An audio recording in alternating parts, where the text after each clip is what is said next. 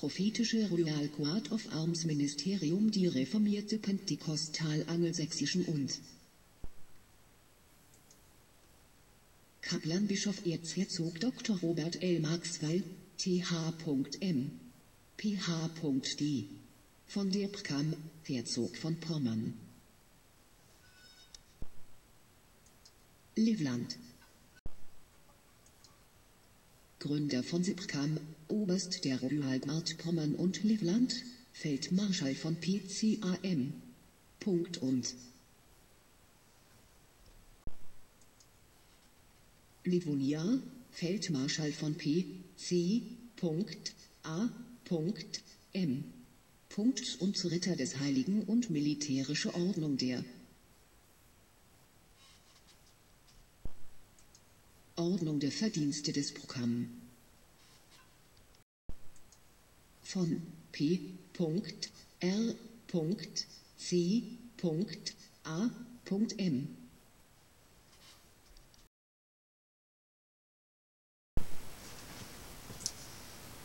Allow me to introduce myself.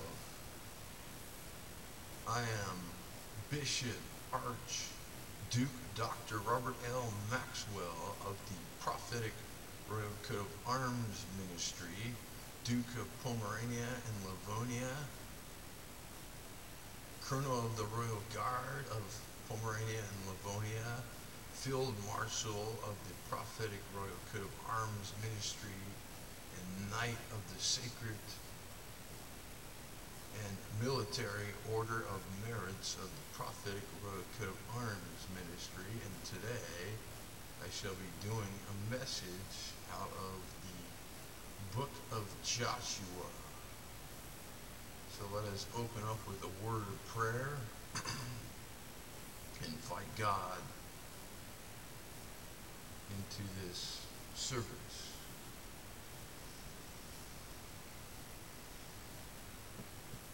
Dear Father God, we come before you and ask you to anoint this message, empower it. We repent of our sins of omission and commission and ask you to forgive us and cleanse us from all unrighteousness. Fill us up the Holy Spirit, make my preaching and teaching acceptable to you. In Christ Jesus' name we pray through the power of the Holy Spirit, amen. Joshua, chapter 8.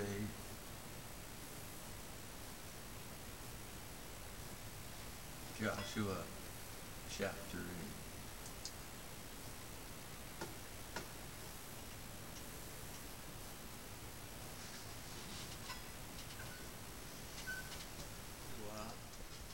Chapter 8.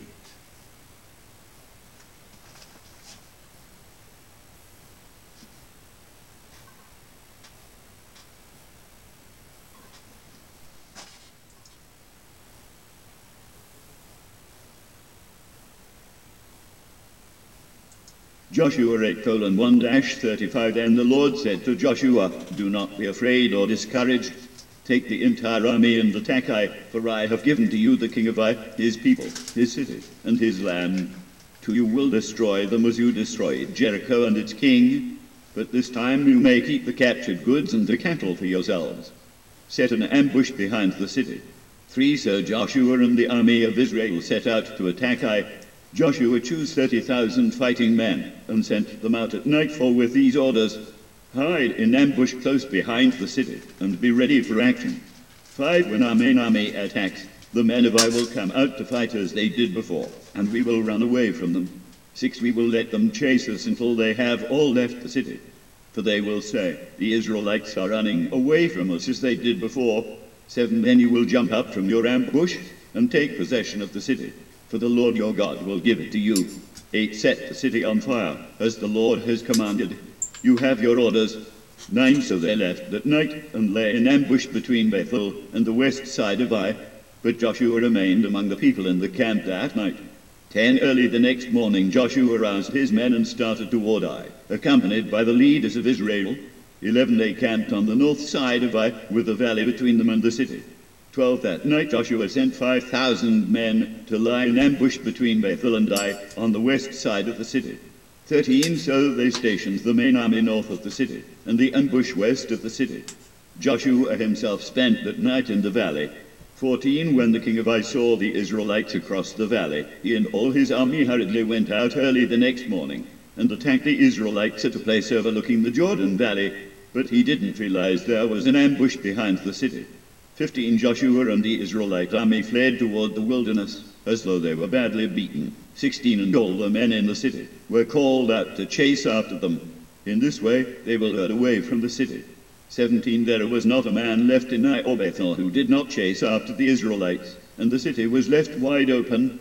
18 then the Lord said to Joshua, point your spear toward Ai, for I will give you the city. Joshua did as he was commanded. 19 as soon as Joshua gave the signal, the men in ambush jumped up and poured into the city. They quickly captured it and set it on fire. 20 when the men of Ai looked behind them, smoke from the city was filling the sky, and they had nowhere to go. For the Israelites who had fled in the direction of the wilderness now turned on their pursuers. 21 when Joshua and the other Israelites saw that the ambush had succeeded and that smoke was rising from the city, they turned and attacked the men of Ai. 22 then the Israelites who were inside the city came out and started killing the enemy from the rear. So the men of Ai were caught in a trap, and all of them died. Not a single person survived or escaped.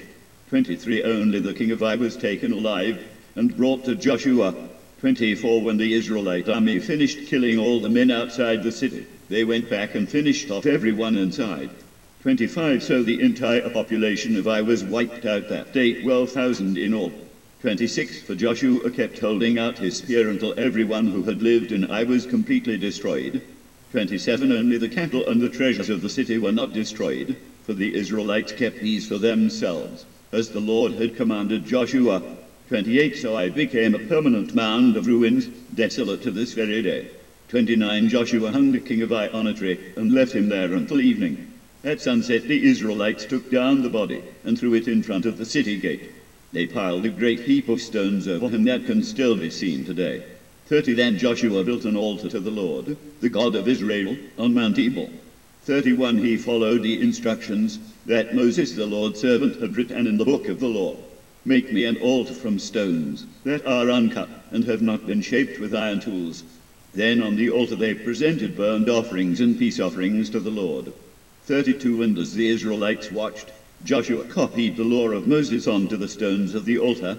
33 then all the Israelites, foreigners and citizens alike, along with the leaders, officers, and judges, were divided into two groups. One group stood at the foot of Mount Gerizim, the other at the foot of Mount Ebal. Each group faced the other, and between them stood the Levitical priests carrying the Ark of the Lord's covenant. This was all done according to the instructions Moses, the servant of the Lord, had given for blessing the people of Israel. 34 Joshua then read to them all the blessings and curses Moses had written in the book of the law. 35 every command Moses had ever given was read to the entire assembly, including the women and children and the foreigners who lived among the Israelites. After the Israelites defeated Ai, Joshua read the book of the cursings and blessings to the Israelites, which we can find in Deuteronomy. It says if you do it God's way, you'll be blessed. You do it your way, you'll be cursed. And the whole book of the law. That would include the moral and civil and ceremonial law. Do it God's way, blessings. Do it God's way, cursings. After the Israelites dealt with the sin that prevented them from defeating Ai, God spoke to Joshua and said, I'm going to give you Ai, the city of Ai. You're going to win this battle. You're going to defeat them. And just as God said, they defeated Ai. And then this time they got to keep the spoils, the treasures, and the cattle.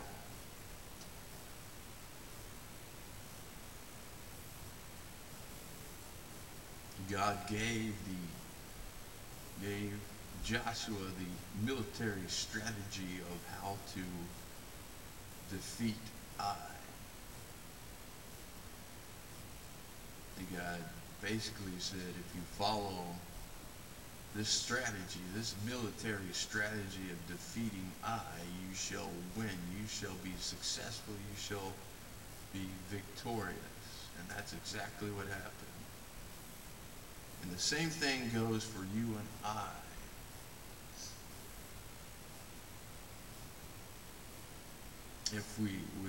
Same thing goes for you and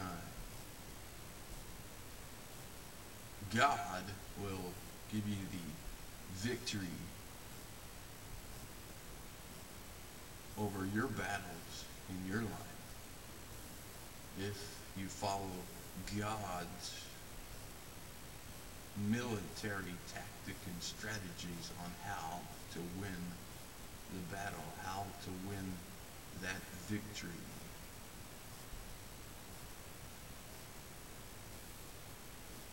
If you follow it to the T, follow it. Follow the military strategies of what God has set down for you in Scripture on how to win your battles in your life. If you follow them exactly as God tells you to follow his military strategies, you shall win, you shall have victory, and you shall win the battle.